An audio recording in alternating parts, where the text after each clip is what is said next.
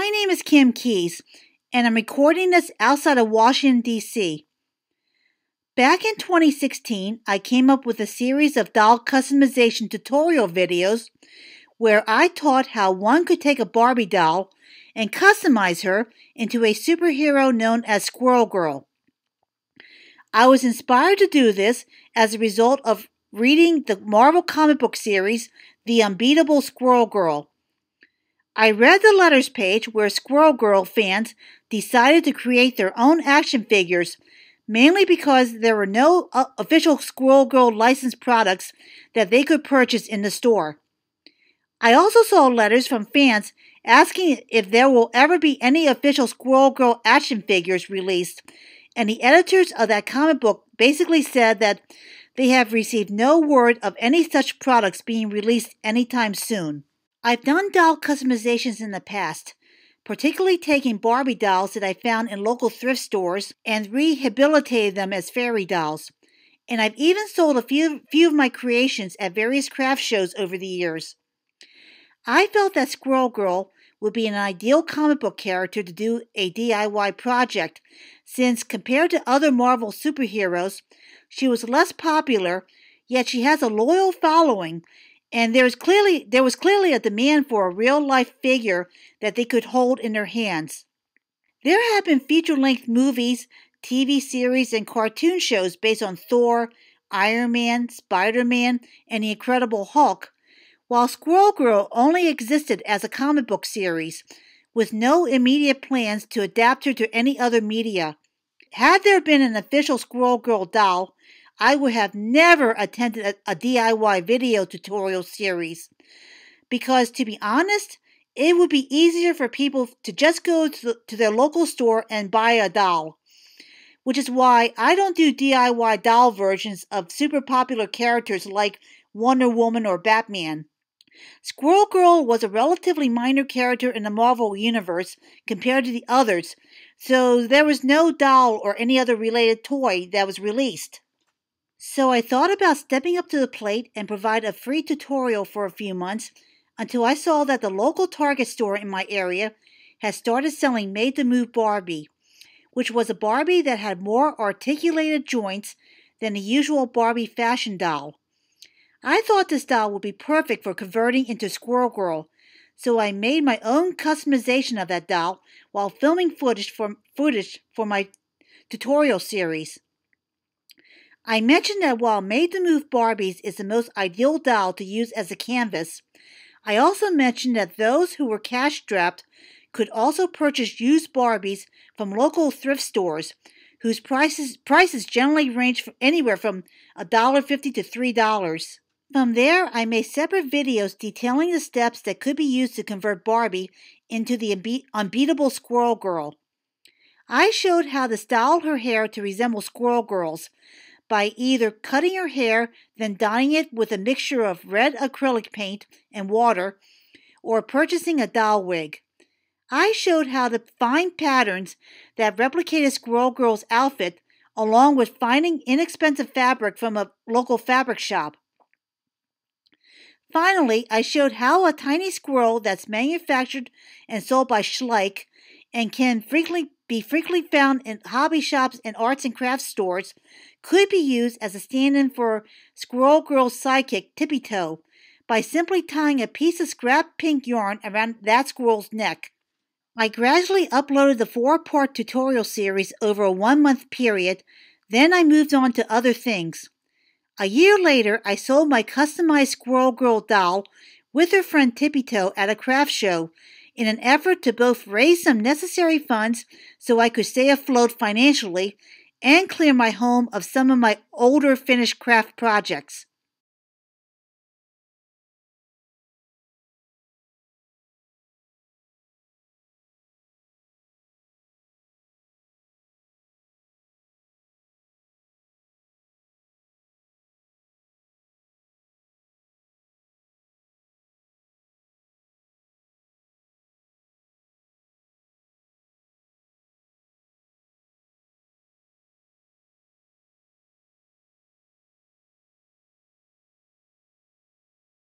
So in the fall of 2018, I attended a weekly animation meetup that's held at a local makerspace where we were talking about what's going on in the world of animation.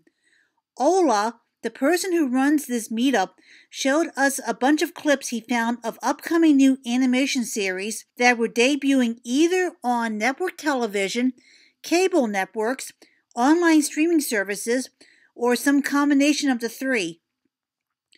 Among those new series was one called Marvel Rising. Apparently, this new series is Marvel's answer to the popular DC Superhero Girls franchise, in that this series features superheroes as teenagers. In contrast to the DC Superhero Girls, which feature popular female superhero characters like Batgirl, Wonder Woman, and Supergirl, Marvel Rising features the lesser-known superheroes who have only been featured in comic books, and they are making their formal debut in an animated series. Among those superheroes was none other than Squirrel Girl, along with her sidekick Tippy Toe.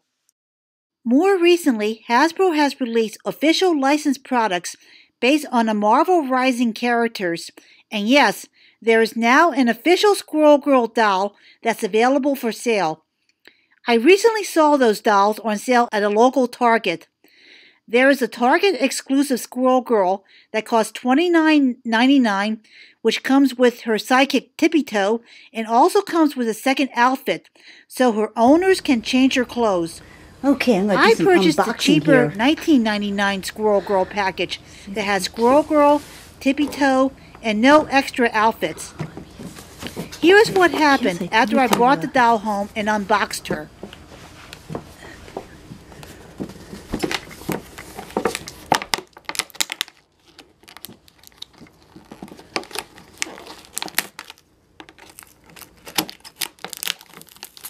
Scissors come in handy when you do unboxing like this.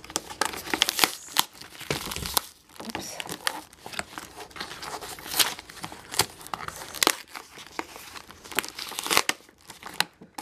Okay, let's... Oh.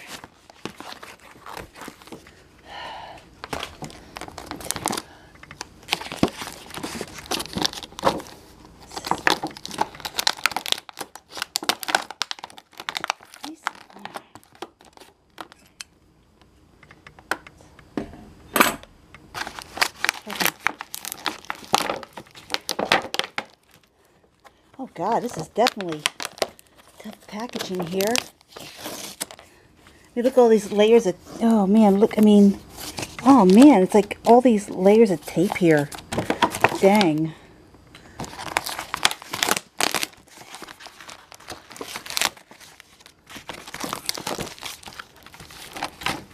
Oh, this is like really stuck here. Let's see if I can cut this package open without damaging the doll.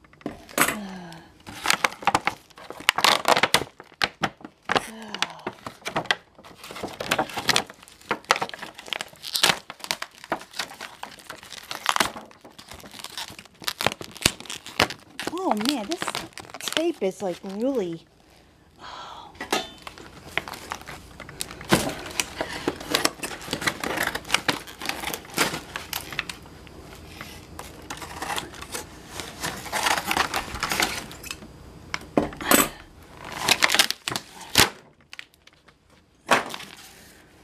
Okay, I got some of it done.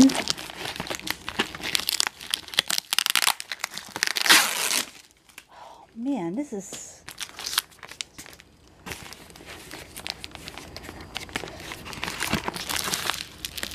I really hate this. God, I hate this packaging. This is like, they make it almost impossible for anyone to get into it.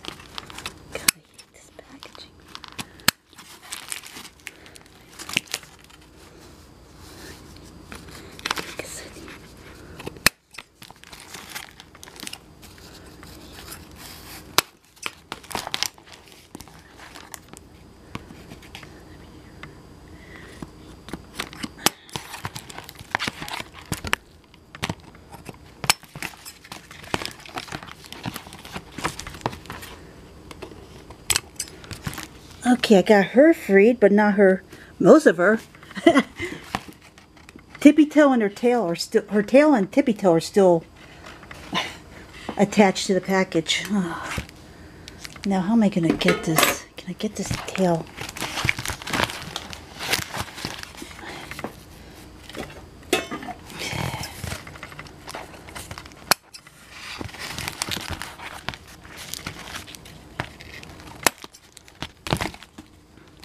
Okay, got the tail. And Tippy Toe. Guess needs to be. Ooh. All right.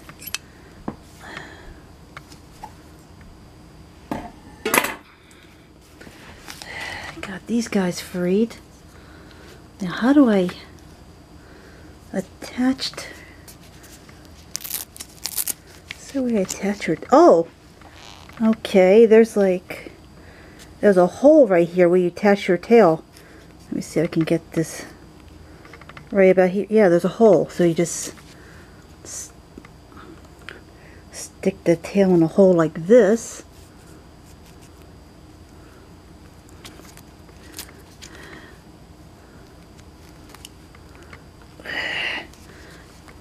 Oh man, this makes this really hard to.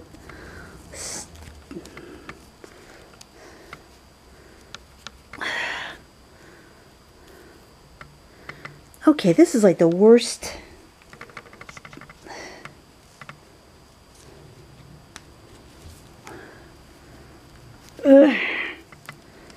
Dear God. I'm going to have to shut this off and figure this out. I decided to change locations to a local park because it was a beautiful warm fall day when I shot this footage. In a way, the location is appropriate because there are squirrels everywhere. I had to stop shooting the previous scene because I was having a hard time attaching her tail. It turns out that you really have to push very hard in order to get the squirrel tail to attach. It's different from how I originally did my Barbie customization into Squirrel Girl doll because I sewed the tail to the doll's outfit instead of attaching it to the doll's body. I did it that way because I thought anyone owning that doll may want to occasionally change that doll's clothes, but didn't want to deal with having a bushy tail permanently attached to her body. The official Squirrel Girl doll's tail is a ball joint, and it fits into a small socket in her back. The tail is pretty versatile. You can rotate it around in a circle. You can move it in the up position, but it tends to stand still. It doesn't really have much movement. When you move the tail to the down position, you can rock the tail back and forth, which is kind of cool. Squirrel Girl is depicted in the comic books as having short hair that doesn't go beyond the earlobes. The Marvel Rising version has Squirrel Girl with long hair that she wears in a braid. The hairstyle really works on that doll really well. The only thing is that you have to watch the hair when you rotate the tail so the long braid doesn't interfere with the tail or the two don't somehow get tangled up together. The official Squirrel Girl doll has a very bright and appealing face. The original comic book series is pretty lighthearted in tone compared to other Marvel Comics series like the X-Men or Spider-Man, so whoever designed this doll did a pretty good job of reflecting that cheerful look on the doll. When I did my original homemade Squirrel Girl doll, I fashioned her squirrel ear headband using pipe cleaners and felt. The headband on the official doll is made from hard plastic. It is removable, and there are some comb-like teeth that are there to keep the headband in place on the head. I have based the superhero costume I designed for the homemade doll on what the comic book version wore. The official doll has a costume that's similar to what the Marvel Rising version wears, and it's also similar to the comic book version's outfit. The only noticeable difference is that her jacket is olive green instead of brown, and her leggings are also an olive green color, while the original was a blue-gray color. While I made a separate utility belt for my homemade doll out of felt, The official doll's outfit has the belt printed on the shorts fabric. The only advantage is that it's one less outfit accessory that one has to keep track of. As for her brown boots, I originally made them from felt for the homemade doll. The official doll has brown boots made from plastic. The printed details of these boots are amazing. If you look close on the top trim and tongue of her boots, you'll see a tiny pattern of acorns and oak leaves. How cool is that? Tippy Toe is incredibly cute. Instead of wearing a pink ribbon like she does in the comic book series, the toy version has a tiny yellow acorn necklace, but that change doesn't detract from the overall cuteness of this squirrel. Hasbro came up with a really cool way of keeping Tippy Toe close to Squirrel Girl.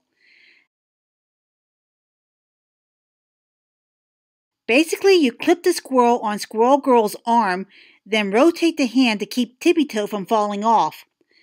That's a great way of keeping Squirrel Girl and Tippy Toe together, especially when they aren't being played with, because it would be so easy to lose or misplace Tippy Toe otherwise. So how would the official Squirrel Girl doll compare with my previous homemade Squirrel Girl doll? I had used a made-to-move Barbie doll as a base for my original customized Squirrel Girl tutorial series. Like I mentioned earlier in this video, I have since sold my homemade Squirrel Girl doll. But I have another Barbie doll that I had purchased a few years before I made my video tutorial series. She was released as among the first generation of the Barbie Fashionista line back in 2009, and she was advertised on the box as having 100 plus poses. I have to give a shout out to the Adventures in Barbie collecting website for helping me to identify this doll, since I had long forgotten exactly what kind of Barbie this is. I made the major adult Barbie doll collector sin of removing the doll from her original packaging, then throwing it out. All I remember is that I purchased this doll because I briefly had an idea of making my own line of doll clothes to sell at various craft shows, but that idea never quite got off the ground. Anyway, this doll is just as articulated as the more recent made-to-move Barbie dolls. The only difference is that this doll's default outfit, which is she is wearing in this video, makes her look like she's on her way to a party with her friends at a local nightclub, while the made-to-move Barbies wear a yoga outfit. I also decided to add another doll to the mix. Since Marvel Rising is Marvel Comics' answer to the DC superhero girls, I thought it would be appropriate to feature a doll from that line. I decided to use Batgirl. Batgirl has the same color hair as Squirrel Girl, and she has a few articulated joints. She was a doll I originally purchased on clearance for 50% off at Target. Apparently, this particular doll model was discontinued, so I paid $15 for a doll that originally had a list price of nearly $30. Here's a fun fact. Batgirl's real identity is Barbara Gordon, and Barbie is a nickname for Barbara. As for Squirrel Girl, her real name is Doreen Green, so I'm putting a Doreen and two Barbaras or Barbies through their paces. Batgirl and Squirrel Girl can literally stand on their own 2 feet. As for Barbie, I have her leaning against a camera tripod because she's incapable of standing on her own. Batgirl is the tallest of the 3, while Barbie is slightly shorter. Squirrel Girl is the shortest of the 3, but she still seems to be in scale with the other 2 dolls. Let's start with the head movements. All 3 are capable of moving their heads around. Now let's do some arm stretches. Batgirl does it best at holding her arms straight out to the side, but Squirrel Girl isn't too far behind. Barbie seems to have the most difficulty in keeping her arms straight out. The winner is Batgirl. Let's do some arm bends. Squirrel Girl and Barbie can bend both arms. Batgirl has no trouble with bending her left arm, but for whatever reason, the toy manufacturer decided to keep her right arm perfectly straight with no elbow or wrist joints at all. That weapon she's holding in her right hand is permanently attached. Squirrel Girl and Barbie are tied as the winner. Now let's put the hands on the hips. Barbie does that one the best. Squirrel Girl can bend her elbows, but I couldn't get her hands close enough to her waist so they could touch. Batgirl can touch her waist with her left arm, but due to her other arm being perfectly straight with no joints below the shoulder, and due to the fact that she has a weapon permanently attached to her right hand, it's impossible to get her right arm to touch her waist. It's no contest. Barbie totally rocks that pose. Let's do a perfect split. Barbie totally aces it. Squirrel Girl and Batgirl can't quite achieve that pose. While they can keep their one leg straight in the front, they have to bend their back leg in order to not completely lie on the ground. So they have to do more of a partial kneeling than a complete split. Barbie wins again. All three dolls decide to take a breather. They are all equally adept at sitting on their behinds with their legs straight out. Now it's time to try kneeling on both knees. Squirrel Girl and Barbie have no problem, but Batgirl is struggling. It's a tie between Squirrel Girl and Barbie. The dolls take another breather. All three have no problem with doing a typical sitting pose. Finally, let's try crossing legs at the knee. Barbie achieves it with no problem at all. Squirrel Girl can't quite cross her legs. Batgirl can't cross her legs at the knee, but instead she can cross at the ankles. Barbie wins this round. So, which is better? The official licensed doll or my customized version? While the articulated Barbie doll can hold some poses better, Squirrel Girl isn't too far behind when it comes to striking a pose. The big plus is that Squirrel Girl can stand on her own 2 feet, while Barbie needs either a doll stand or something sturdy to lean against. I also liked how Tippy Toe can perch on Squirrel Girl's arm, which is something I could never get that Schleich Squirrel to do with the made-to-move Barbie customized as Squirrel Girl. Are the tutorials I originally created in 2016 still relevant? It depends. I originally gave people a few choices in what Barbie dolls they can select and how they want to customize their dolls. If you are going by just price alone, purchasing a new made-to-move Barbie costs around $15, while a doll wig costs around $25. Plus, there's the extra $5 for the fabrics and an extra $3 for the Schleich Squirrel to stand in for Tippy Toe. Total price is $48. It would be more expensive than buying even the Target exclusive Deluxe Squirrel Girl package, which costs $29.99 but comes with an extra outfit. If you use a thrift store Barbie for around $3 as the base, and you cut and dye the hair with the acrylic paint and water combination, buy the fabric for $5, and the Schleich Squirrel for $3, you might pay somewhere around $17, especially if you have to buy the recommended artist grade acrylic paint that comes in a tube and costs around $6 for the real high quality stuff that's made by companies like Liquidex and Winsor & Newton, which makes it only about $2.99 cheaper than buying the basic $19.99 Squirrel Girl package. Based on both price and the time required, you'd be better off buying the official doll in the store. But if you're the kind of crafty person with some free time who loves a DIY challenge, well, go ahead and use my tutorials. I hope you have as much fun with them as I did making them. Right now, I'm making this video in late 2018. The first film in the Marvel Rising series was recently aired on cable TV not too long ago, and you can now stream it online for free from Disney's website. You can do a Google search to find it. There was recently an announcement of 2 follow-ups to that movie, but no release dates have been announced yet. It's too soon to see whether Marvel Rising will become just as big a hit as the DC Superhero Girls. If Marvel Rising becomes popular, then expect to see more Squirrel Girl action figure dolls for years to come. If it flops, well, you can always use my tutorial series if you want a Squirrel Girl doll in the future, but you can't get one because it's been discontinued and you can't find a used one on eBay that's within your price range. I'll probably continue with customizing used thrift shop Barbies into generic fairy dolls and other generic characters such as a pirate or a mermaid. But I'm done with making video tutorials on customizing a Barbie as a licensed character from a major Hollywood studio or comic book company.